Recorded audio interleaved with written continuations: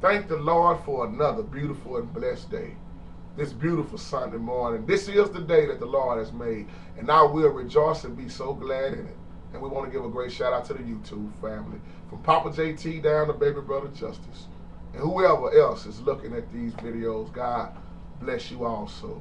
I want to go to the book of Matthew chapter 5 verses 1 through 12 and talk about the Beatitudes. Seem like the Beatitudes is overlooked a lot of times in the Bible because you don't hear too many people talk about the Beatitudes. Now, we hear a lot about prosperity, but a lot of people think that prosperity is just money, and that's not the truth. It goes way past money. The Beatitudes are very important to me because when Jesus gave the Sermon on the Mount, he talked about these Beatitudes. And what I love about them, they all start off with the word bless. And the Beatitudes really show us how to be blessed and really show us how to live. But if you don't pick up and study, you won't know about the Beatitudes. Now, let's go to the Beatitudes, and I want to go through them one by one and kind of explain them. And I got my little screen up on my little, way of teaching this. Now, the Beatitudes, Matthew chapter 5, verses 1 through 12. And the first will say, "Blessed are the poor in spirit, for theirs is the kingdom of heaven."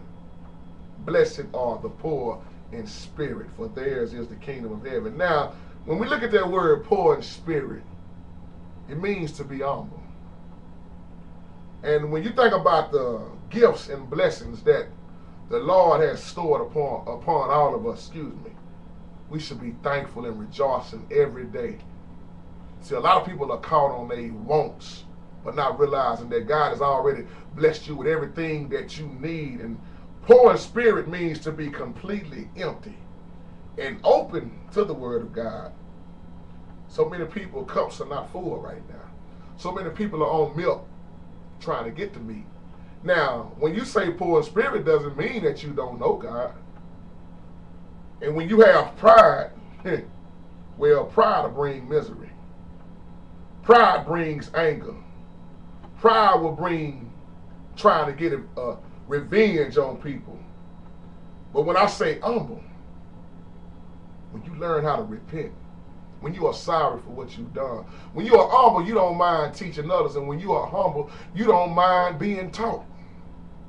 So when we say poor in spirit, in so many words, we're going to say that is being humble. Oh, hallelujah. Let's move on. Now, let's go to the second one. Blessed are they who mourn, for they shall be comforted. Now, if you are humble and appreciate, like I was saying, everything that God has done for you, then we grow in love and gratitude. Humble is a very important word, people. But we find out nowadays most people are not humble. They doing what they want to do. Some doing it to get credit. And some just not doing nothing at all. Mourning is also called like a blessing in this particular text to me. And when you do what's right, you remain humble. Now let's move on to the next one. Blessed are the meek, for they shall inherit the earth. Blessed are the meek, M-E-E-K. Another word people get confused because they think meek is being weak. Well, people, I'm going to tell you again, it wasn't nothing weak about Christ. And I'm glad that he died for our sins. And when you look at this word, see, this is one of my favorite Beatitudes right here. A humble person becomes meek. He becomes gentle and kind. And he overlooks what a lot of people do to him or her. See, when you are meek, you have that compassion. You have that love. Oh, hallelujah. I feel the spirit in this video. A person that's meek is self-control. And God loves that. But how many people are actually meek nowadays? Now, let's move to the next one. Blessed are they who hunger and thirst for righteousness, for they shall be satisfied. Hunger and thirst for righteousness. Woo, I love this. Remember when the Lord destroyed the cities of Sodom and Gomorrah because couldn't find nobody righteous? Just like nowadays, really, how many people are really righteous? See, if you hunger and thirst for material things, or lusting behind all kind of other sins, then you are in bad shape. That's why I say when Jesus told the devil, when Jesus was fasting 40 days and 40 nights out there in the wilderness, he told the devil that man does not live off bread alone, but every word that comes out of the mouth of the Father. The bread is that word right there that we supposed to live, eat, sleep, and breathe that word so that we will not be deceived. Are you hungry spiritually for the word of God? Are you righteous? Can you be satisfied? Can you learn how to be content like Paul said in whatever state you are in? See, all of these things go together in the word of God. You can tie them in together. Good God Almighty. Now, let's move on to the next one. Blessed are the merciful, for they shall obtain mercy. Woo! Mercy. Love. Compassion. And that word is forgiveness toward your brother and your sister will bring you peace in all of your relationships, whether you trying to find peace in your home, on your job, in the church. When you have compassion, when you have forgiveness, when you have love, you can move forward. When you have God, first of all, the head of your life, and you're doing things the way God say do, it don't matter what somebody doing to you. You're going to love them and move on regardless and pray for them. That's all you can do anyway. Good God Almighty. Now, let's look at the corporal works of mercy. Feeding the hungry. Give drink to the thirsty. Clothe the naked. Shelter the homeless. Comfort the in prison. Visit the sick. Bury the dead. This is how we're supposed to be, people. Remember in the Bible when the Bible also said, when you are throwing a gathering, invite in your family. No, not your family. It said when you are throwing a gathering, invite in the sick. Invite in the poor. In other words, feed somebody you ain't never fed before. Clothe them. They need to take a shower, let them take a shower. Remember when the Pharisee invited Jesus to the house? The Pharisee didn't do nothing for Jesus. Didn't even give Jesus a cup of water. Oh, but the sinful woman anointed Jesus' body. Good God Almighty. Let's move on to my favorite one. Blessed are the pure in heart, for they shall see God. Pure in heart. Y'all oftentimes hear many men say, how is your heart posture? PP Drawings, leave it in the comment. How is your heart posture behind what you do? Moses, John, and Paul, Timothy all say that no one can see God here on earth. But Jesus said the pure of heart shall see God.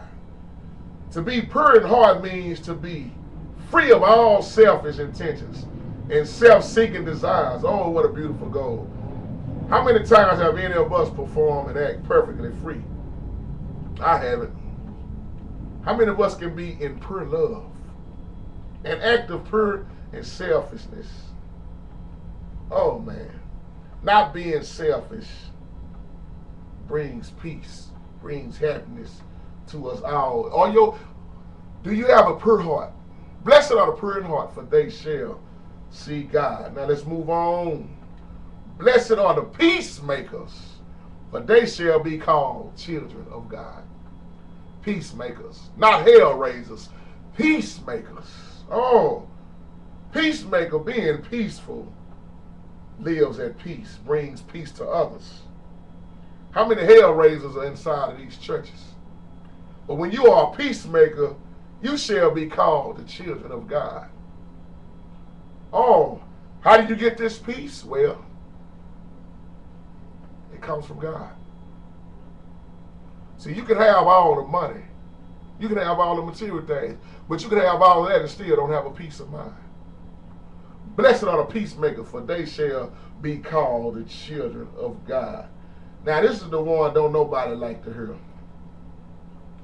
Blessed are they who are persecuted for the sake of righteousness, for theirs is the kingdom of heaven. Now, we can go all into detail about that word, persecuted. People don't like to hear that word, persecuted on Christians. Y'all always hear me say Christians are being persecuted every day. Persecuting is a deep word. Jesus said many times that those who follow him will be persecuted. Well, aren't we following Christ? Some of us.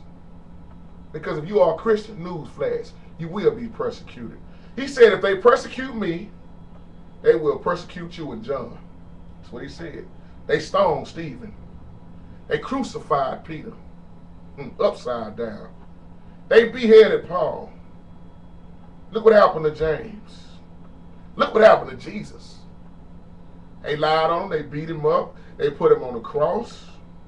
The Lord promised that those that suffer for his sake will be rewarded with the kingdom of heaven. But there's too many people wanting rewards right here. He said in Revelation, his reward is with him. But we can't see that sometime nowadays because most people are caught on this life.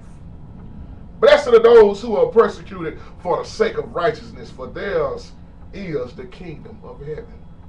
Well, people, let's just take for a moment and look around. What do we see?